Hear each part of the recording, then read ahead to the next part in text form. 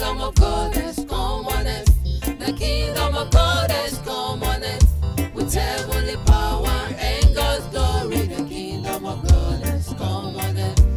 Olutomole is the anointed king, the kingdom of heaven on the earth. Kingdom of the new glory.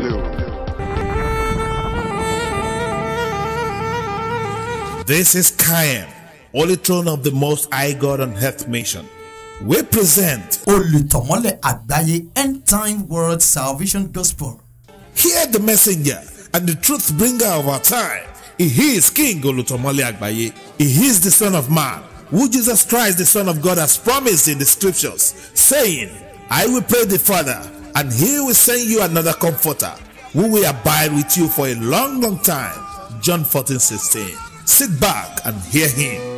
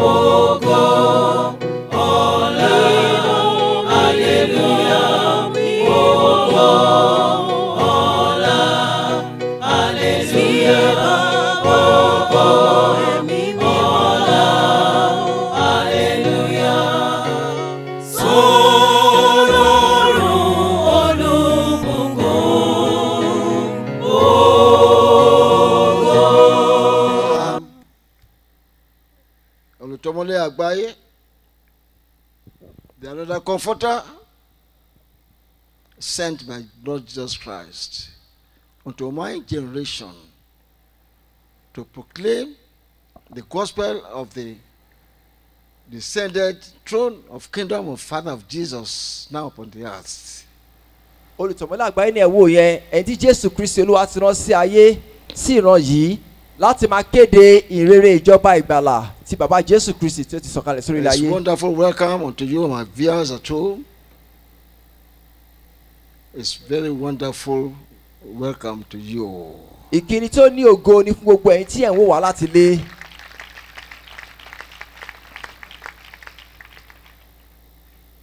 This is another round of the gospel of end time world salvation. Gospel of the end time world salvation. Ìrere ayé ìgbàlà ìkẹyìn ni à ń sọ nípa rẹ̀ lónìí. I'm taking my text from the book of Matthew chapter 24 verse 14. It says, and this gospel of the kingdom shall be preached in all the world for a witness unto all nations, and then shall the end come. A ó máa mú àkórí ìwé wa láti ìwé Matthew orí 24 ẹsẹ̀ 14 tí ó wí pé a ó sì wàásù ìrere ìjọba yìí ní gbogbo ayé láti ṣe ẹ̀rí orílẹ̀-èdè nígbà náà ni òpin yóò dé. This is the only divine solution èyí jẹ́ ọ̀nà àbáyọ kan ṣoṣo láti to all problems facing humanity. sí gbogbo wàhálà yìí tó ń dojúkọ ẹ̀dá. He said, and this gospel of the kingdom shall be preached in all the world for a witness unto all nations, and then shall the end come. ó ní a ó sì wàásù ìrere ìjọba ní gbogbo ayé láti ṣẹ̀rí gbogbo orílẹ̀-èdè nígbà náà ni òpin yóò dé. I'm emphasizing to you to know the end time salvation gospel, which God, Christ has, ordained to be preached. Now, by the preaching of the gospel of throne of kingdom of the Father on earth, in all the world, it simply means the propagation or proclamation of the divine rule of God on earth now, or God's reign on earth. When you are preaching the gospel of the kingdom of heaven on earth, we are at the same time preaching or proclaiming to you that the reign of God has commenced. Because If God says, I'm going to reign, God shall reign over the whole world. Now, the dynamic move of God is to set up his throne, is to set up his kingdom on earth. However, for Ye- the proper now administration of his rule and reign. Yes. You see, most people, seem not to know what is implied by kingdom of God. By kingdom of God, we mean rule of God. The divine rule of God on earth. That is the divine rule of God on earth. And we are not only talking about kingdom. Now, today, everybody is talking about kingdom. But we are talking about the throne of the kingdom of heaven and earth. Throne, because there cannot be a realistic kingdom without a realistic throne. Amen, somebody there. Amen. Amen. Hallelujah. Did you hear me? Yes, Lord. Today people are talking kingdom. No. The Bible says, Psalm 103 verse 19, it says, God has prepared his throne in heaven and his kingdom rules over. Both kingdom and glory, and the throne go together. The throne of God and the kingdom. So this is the special thing about my message. We are talking about the throne of kingdom of the Father of Jesus now on earth. Is talking about the commencement of the reign of God on earth over the reign of Satan the devil. Amen. Yes. Are you getting me? Yes, Lord. Jésù ló pa aláṣẹ pé a ó wàásù ìrere ìjọba yìí. A gbọ́dọ̀ mọ ìtumọ̀ ohun tí ó túmọ̀ sí láti kéde ìrere ìjọba. Ó túmọ̀ sí pé ìṣàkóso Ọlọ́run ó ti bẹ̀rẹ̀ lórí ilẹ̀ ayé. Amen. Ìyẹn ni pé ìṣàkóso Ọlọ́run ti bẹ̀rẹ̀ lórí ilẹ̀ ayé torí pa ti kọ́ pé Olúwa yóò jọba láéláé. Tó bá yẹ ṣe pé lóòtítọ́ ni Olúwa gbọ́dọ̀ jọba lórí ilẹ̀ ayé, dandan ni kí ó mú ìṣàkóso rẹ̀ kó bẹ̀rẹ̀ lórí ilẹ̀ ayé. Ohun tí a ń sọ tó túmọ̀ sí pé ìjọba Ọlọ́run ó sọ̀kalẹ̀ sórí ilẹ̀ ayé nìyí lónìí. Gbogbo ayé ló ń sọ nípa ìjọba pé ìjọba àwọn náà ti di ìjọba ṣùgbọ́n òye ohun tí wọ́n sọ kò yé wọn rárá torí pé tá a bá ń sọ ní ti ìjọba a ó máa sọ ní ti ìtẹ́ ìjọba ìwé mọ́ sọ pé Olúwa ti pèsè tẹ́lẹ̀ ní ọ̀run ìjọba rẹ̀ borí ohun gbogbo Very good. ìjọba àti ìtẹ́ ó jẹ́ ohun tí ó lọ papọ̀ kò sí báyé máa sọ ní ti ìjọba tí àwọn ènìyàn máa sọ ní ti ìtẹ́ èyí ló wá fi hàn pé Olúwa ti sọ ìjọba àti tẹ́lẹ̀ ká ìsọ̀rọ̀ láyé tó sì ń jọba nínú ìjọba náà lórí láyé. God reigns somebody there. Reign it. This reign of God on earth, which has commenced now, is intended and designed to save all the ends of the earth from the demonic rule and satanic activities or domination. There's nothing that can save man and the world from the grip of the devil. All right, except the throne of God and his kingdom. So you must understand what we are talking about. Now, ìtẹ́ àtijọba tí a sọ̀kalẹ̀ sórí ilẹ̀ ayé yìí ó jẹ́ ohun tó Olúwa ti pinnu rẹ̀ láti ti pasẹ̀ rẹ̀ pa ìtẹ́ àti Sátánì run lórí ilẹ̀ ayé torí pé kò sí agbára kò sí ohun kan tó lè dojúkọ ìtẹ́ àtijọba èṣù bí kò ṣe ìtẹ́ àtijọba Ọlọ́run tí a now sọ̀kalẹ̀ sórí ilẹ̀ ayé. remember Jesus Christ, the Savior of the world. He came to save the world from sin.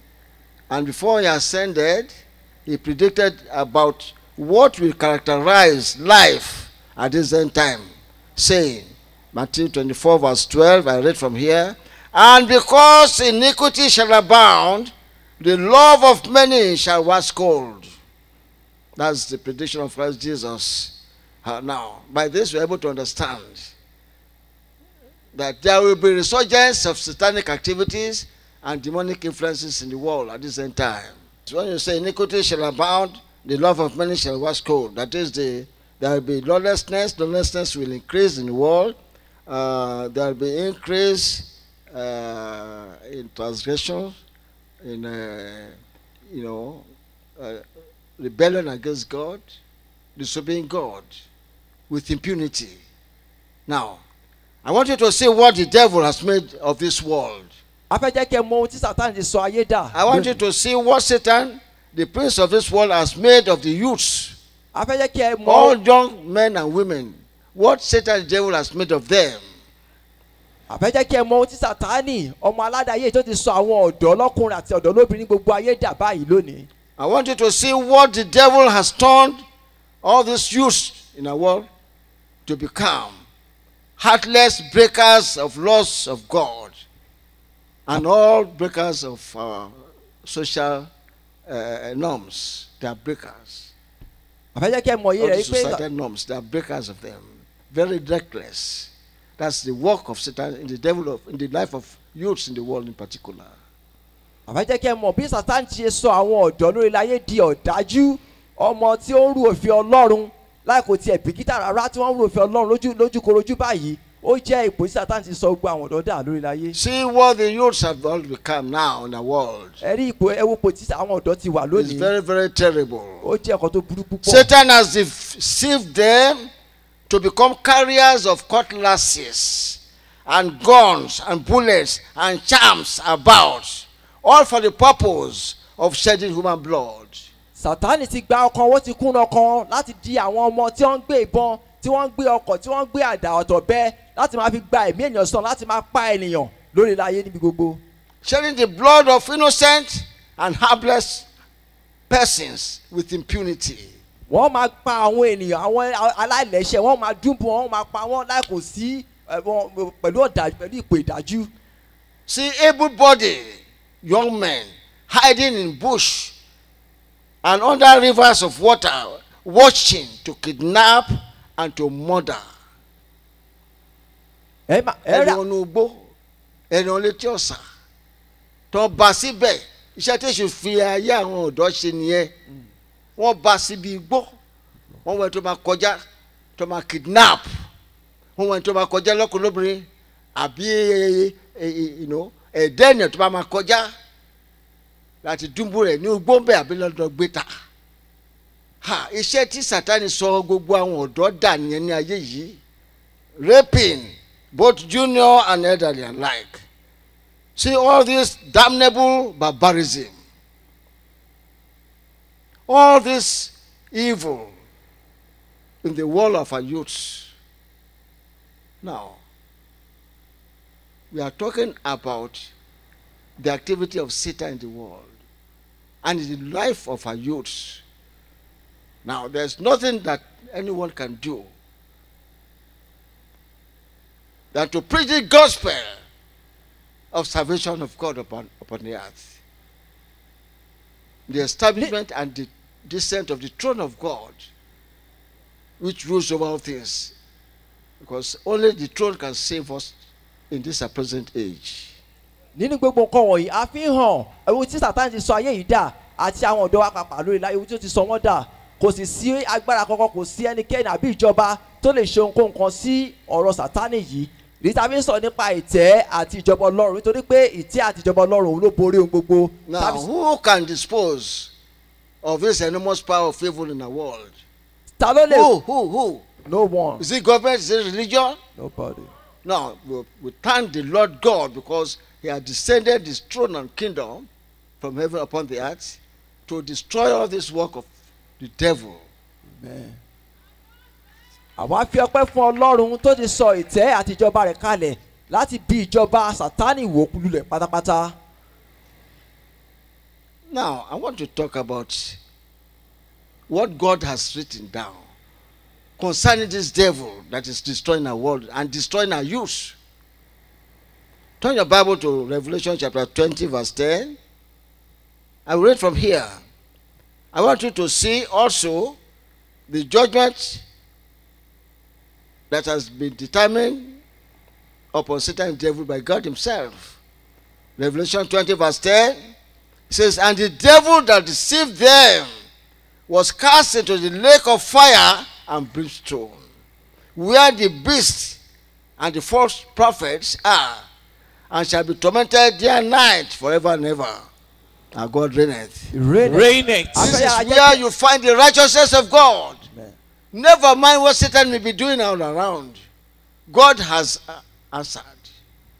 He has answered to it. He said, "The devil shall be cast into hellfire." Amen. That is the disastrous end of the devil. Amen. So I want to caution all you youths that have been misled by Satan the devil and by these false prophets. See, the Bible says, "And the devil that deceived them," that's this, deception, satanic deception, that deceived them was cast into hellfire. So if you don't stop following the devil, You are going to end in hellfire, where your king is ending. Now, he said, where the beast and the false prophets are, and shall be tormented. My youth, male and female, everywhere in the world, youth in this country, listen to me. I'm the one sent to you. Stop following Satan the devil, so that you don't end up in hellfire with him. Return today to your Lord, your God, who has made you in his image, that you may enjoy your life as youth and enjoy your heaven in the hereafter. èyí jẹ́ ìpinnu tí olúwa ní fún sátánì torí pé ọlọ́run ní ìdáhùn sí ọ̀rọ̀ sátánì bí àwọn ìjọba ibẹ̀ kò tilẹ̀ ní ṣùgbọ́n ọlọ́run ní ó ní àwọ̀ sátánì ẹranko ní àti àwọn wòlíì èké ìkìlọ̀ wa lọ sọ́dọ̀ gbogbo ẹ̀yin ọ̀dọ́ tí ẹ̀ ń jẹ́ ohun èlò aburú lọ́wọ́ sátánì láti máa ba ayé jẹ́ láti máa ṣe iṣẹ́ ibi gbogbo lórí ayé ẹ ti rí ní ìbàyí pé a ó wọ sátánì àti àwọn wòlíì èké rẹ̀ lọ sínú iná adágún tí ń fi súfúrù jó wọ́n sì máa jòrò títí láéláé torí náà gbogbo ẹ̀yin ọ̀dọ́ lórílẹ̀‐èdè yìí àti ní gbogbo àgbáyé tí ẹ̀ ń wo olùtùnú mìíràn ẹ dẹ́kun àti máa ṣe iṣẹ́ bàbá yìí sátánì kẹ́sì yí padà sí òdodo ọlọ́run. I'm calling upon all youths, male and female, wherever you are. Turn from the devil, prince of this world. I want you to denounce your allegiance with Satan the devil. I want you to throw away all your chaps and your dangerous weapon and diabolical instruments. Throw them into lagoon.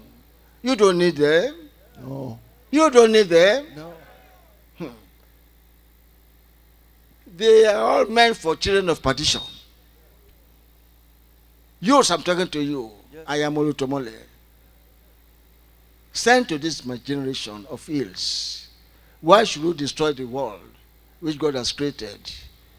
Say, God will destroy those that destroy the earth. God is going to destroy himself. He will destroy those who destroy the earth. And those that destroy lives. Why should you be delighted in snuffing life from the noses of your fellow man? Why? Why? Why? Who gives you that authority or the power to kill, to murder innocents? Why? Who gives you? Is it the devil? You have seen the disastrous end of the devil. I want you to fear God. Fear God and turn from wickedness. Oh God. Fear God and turn from these abominations. My youths all over the world, white and black. I want you to turn today with violent determination into the descended throne of kingdom of Father on earth. This is what God has designed for you. I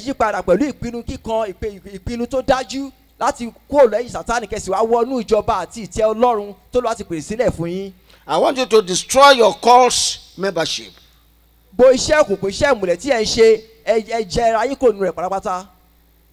Come out from cultism. Come out today. What business have you in the corridor of the prince of this world, prince of the world of darkness? The kingdom and the throne of light has now descended. Come into the light. What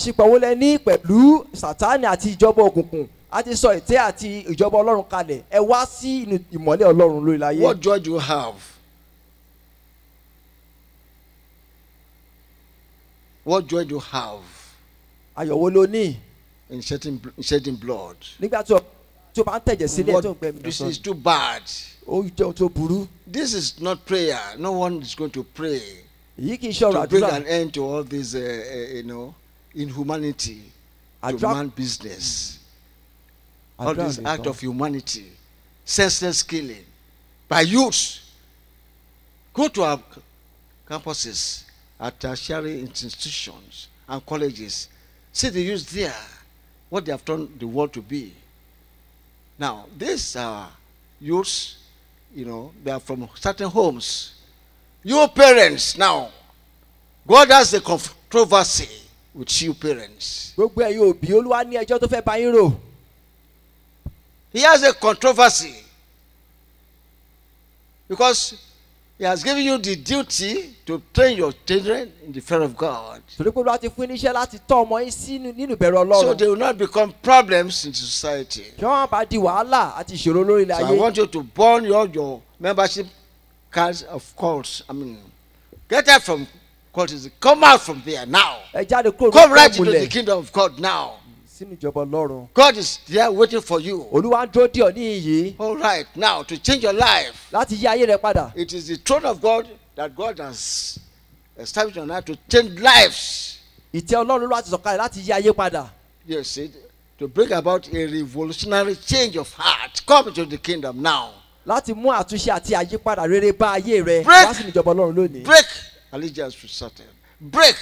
Separate yourself now. yára rẹ kó lò lábẹ́ agbára And the power of Sátánì. heaven shall set you free. amen. agbára ọ̀run yóò sì sọ ọ́ dòmìnira. Return to the source of your spiritual origin, which is the kingdom of God on earth. ẹ padà sí ìpilẹ̀ṣẹ̀ ìgbésí ayé yìí ti ẹ̀mí tí í ṣe ìjọba òkè ọ̀run lórí ayé. Oh, come, O ye beloved of my Father, ẹ wá lónìí gbogbo ẹ̀yin and àyànfẹ́ here ọlọ́run. is the kingdom prepared for you from the creation of the world. kẹ wá jogún ìjọba tá a ti pèsè sílẹ̀ You fún see, láti there's ìpilẹ̀ṣẹ̀ nothing ayé. God has created for man. Christ says, from the foundation of the world, God has created this kingdom. jésù olúwa láti ìpilẹ̀ṣẹ̀ lórí láti dá ìjọba lọ́lọ́run ti dá You ìjọba study your yìí. Bible in Matthew 25, verse 34. Say, come to me, you blessed of my Father, and inherit the kingdom prepared for you from the foundation of the world. ìwé Mátíù orí karùndínlọ́gbọ̀n Who is listening to me now? ó ní ẹ wá àyàn lábùkún fún bàbá mi ẹ jogún ìjọba tá a ti pèsè sílẹ̀ fún yín láti ìpilẹ̀ṣẹ̀ ayé yìí wá. The Jésù established Olúwa ló sọ throne bẹ́ẹ̀. is your home. Yes. Amen. Hell is not a home. ọ̀run àpáàdì kì í ṣe ilé rẹ. Prison cell is not a home. ọgbà ẹ̀wọ̀n kì í ṣe ilé rẹ. Police cell is not a home. inú àhámọ́ túbú kì í ṣe ilé rẹ. Now, I will bless the Lord because God is doing something very powerfully in the life of youth in all the world, not only in our nation. àdúgbò lọ́wọ́ See lọ́dún. them burning houses. See them destroying lives. See them in insurgency. Look at all terrorism everywhere. These are the youths in the nation. You see? Now, but the power of the kingdom has come Amen. to break in pieces and defeat evil in human society. For your sake, the throne and kingdom of Father on earth is established. For your sake, you use. a sọ ìtẹ́ àtijọba bàbá Jésù kalẹ̀ sórí ilẹ̀ ayé. Therefore, follow me. nítorí náà tẹ̀lé olùtọ̀mọ́lẹ̀ I am àgbáyé. the another comforter sent. olùtúnú mìíràn tí a rán sí wa nìyẹn. Oh, I'm sent to call you out now. oh yes olùtọ̀mọ́lẹ̀ àgbáyé láti wá pè ẹ́ ọ I'm jáde. calling vigorously. Come out now. wọ́n sì wá ń pè kíkan lónìí jáde Come out lónìí. from perdition jáde kúrò nínú ègbé and into salvation. kó sì wá sínú ìgbàlà Ọlọ́run. I don't want you to desire human blood, má ṣe àfẹ́rí àbí àníyàn lórí ẹ̀jẹ̀ but lẹ́yìn. desire in your heart today life. Desire life and salvation towards all men, and happier you shall be.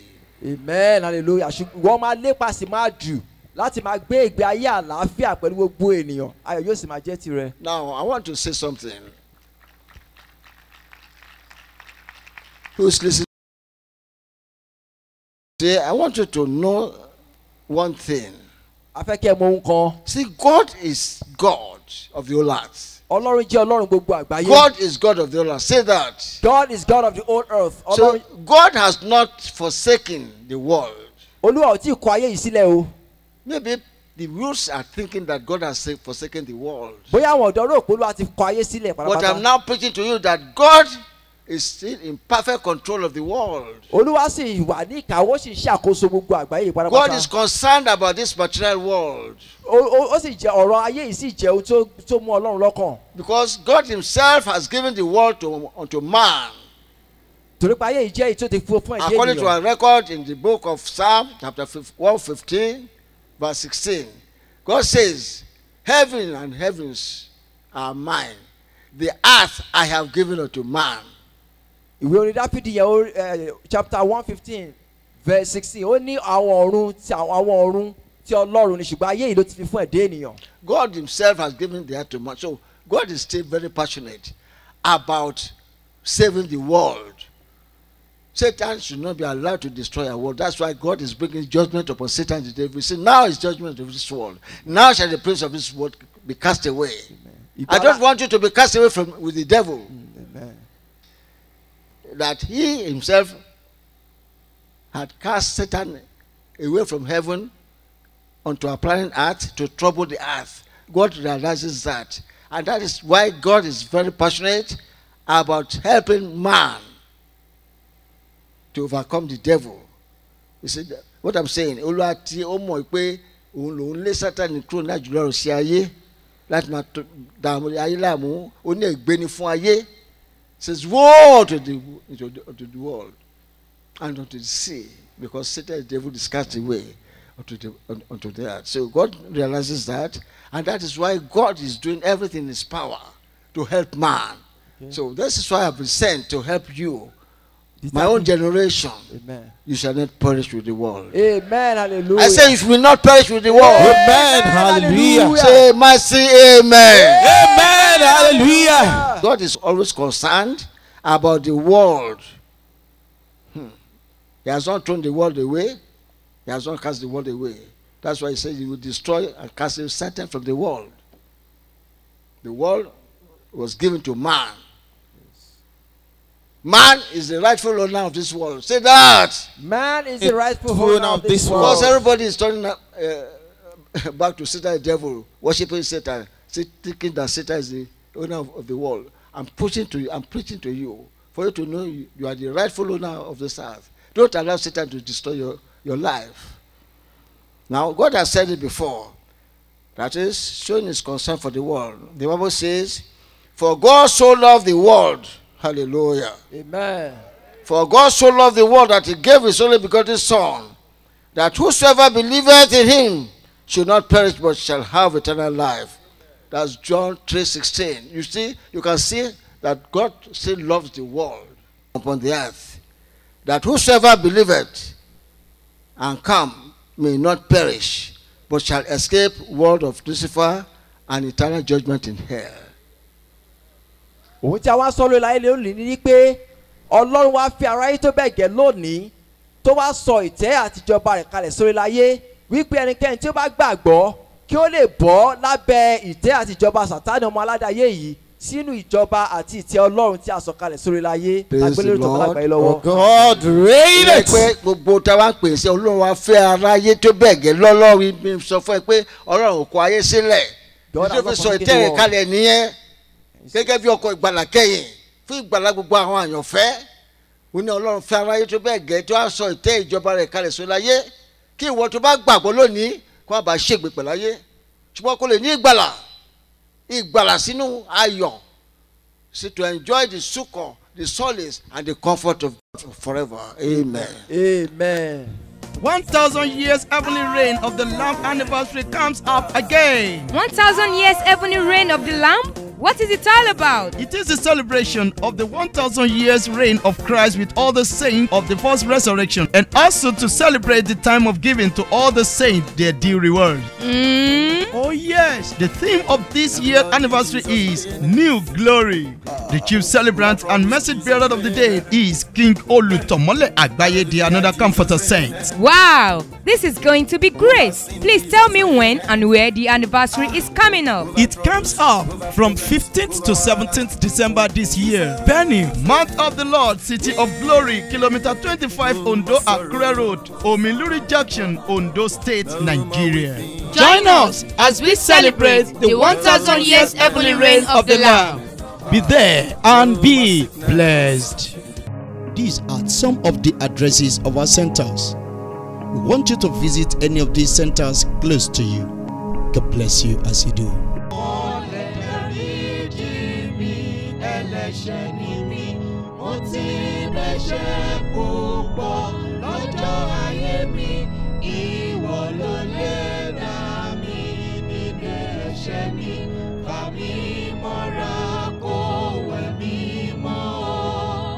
Fami mora ko we mi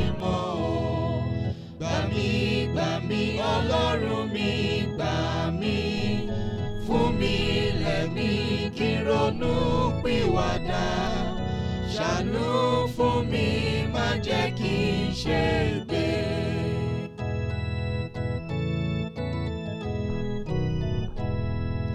Mọ́lẹ̀ gbà mí kúrò nú ẹ̀bi ẹ̀ṣẹ̀, ẹ̀rù ẹ̀ṣẹ̀ ń pa mí. Kíkan ìwọ ló lè